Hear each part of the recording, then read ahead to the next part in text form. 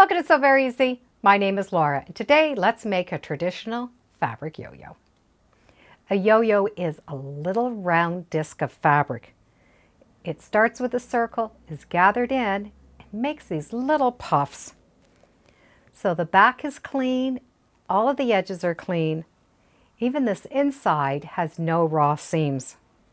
And they can be made in any size. To make the yo-yos, we need to start with a circle of fabric. I would recommend that your fabric is pressed and there's no wrinkles in it, because once the fabric yo-yo is put together, there will be no pressing to take out any of those wrinkles. So start with a wrinkle-free circle, and we're going to stitch it from the wrong side. We're going to use thread that matches the fabric and is very strong. Some thread will break very easily, so we need a thread that is very strong. So test your thread by putting 2 layers together and pulling those 2 layers. If the thread won't snap, that will be a good thread to use. We're going to stitch around the outside of this circle. Once our needle is threaded, tie a knot at the end of the 2 threads. We will be stitching around this circle, and as we stitch, we're going to fold in about 1/4 inch all the way around that circle as we are stitching. That folded edge is going to be this inside. We don't have to have an exact 1/4 inch. Whatever you're comfortable moving in will work fine.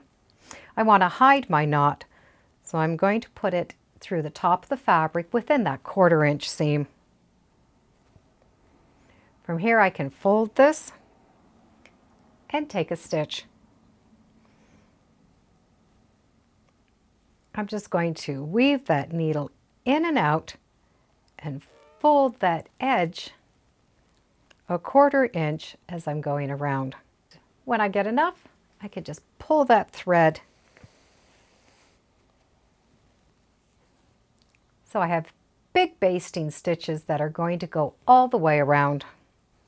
Continue those big basting stitches as you fold that 1/4 inch over. And we need to do this all the way around.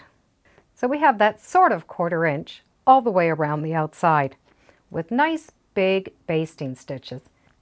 From here we're going to be able to draw in that thread, and we don't need to press that. It'll be fine on its own.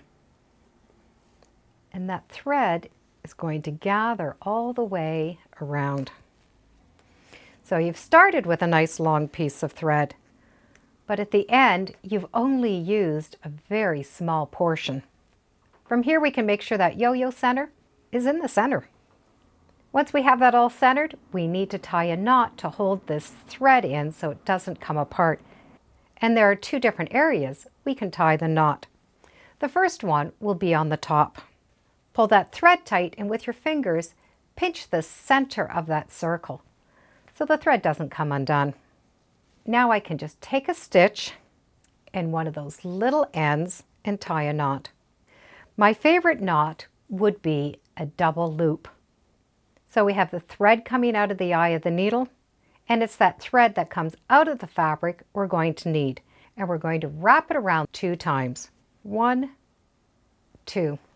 Slip that thread under your finger and pull that thread right through, and it's going to make a nice strong knot.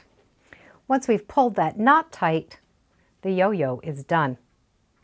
If you're not going to see this side, you can tie the knot through the back.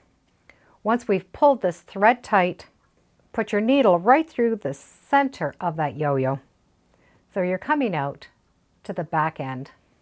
Now I can take that thread and pull it tight to make sure that this is all gathered up, pinch my center together, and repeat that same knot. It's the thread that comes out of the fabric that gets wrapped around the point. Take a small little stitch through the back of the fabric, and then take that end and twist 2 times over the point of that needle. So we have the thread in the eye of the needle and 2 twists on the point. As you pull through that long loop is going to go through those 2 twists and make a nice secure knot. I can now trim off this thread. This is all there is to making a yo-yo.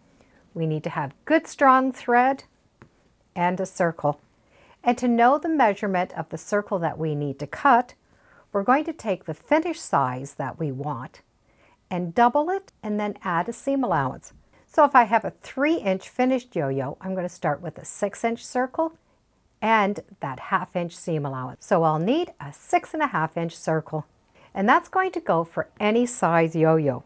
We have that 1-inch yo-yo, we're going to do a 2-inch plus that 1/2 inch gives us 2.5 inches. Even if we want a finished yo-yo at 10 inches, we're going to do the same math. Double it, 20 inches, and add that seam allowance. So we'd need a 20.5 inch circle to get that 10-inch yo-yo. To make a quilt with yo-yos, you can sew them all together. You can take the smaller ones and sew them on top so there's different layers. And you can also embellish them. You can put little buttons or pearls in the center of those yo-yos and just stitch all the way around. There's no pressing, and we just need to do that 1 row of hand stitching all the way around. Now, yo-yos have been used for many, many years as embellishments on clothing, quilts, table runners, and for crafts and hobbies. What a great scrap busting project.